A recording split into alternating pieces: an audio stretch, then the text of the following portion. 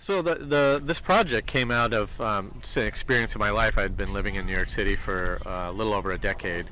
I had been right across the street during 9/11, and New York just really started wearing on me. It's loud, it's grimy, it's really kind of gross a lot of the time, and I needed some more green. I needed something more organic. I needed something less constant 90-degree angles, and I discovered the Brooklyn Botanic Garden and started spending more time there, and it became a real meditative space for me.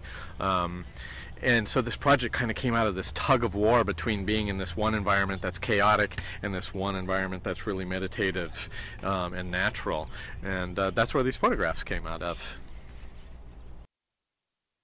I printed the images on cans of platine and mounted them to Plyworks' sustainably harvested bamboo panels.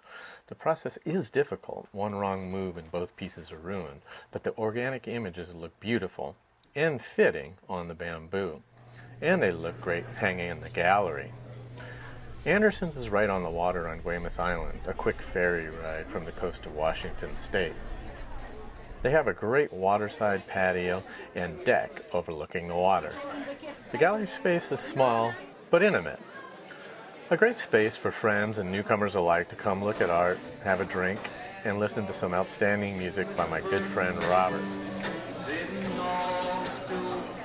All in all, the show was a lot of fun, and that night 8 pieces were sold, helping support the arts. A great event. Thanks for looking.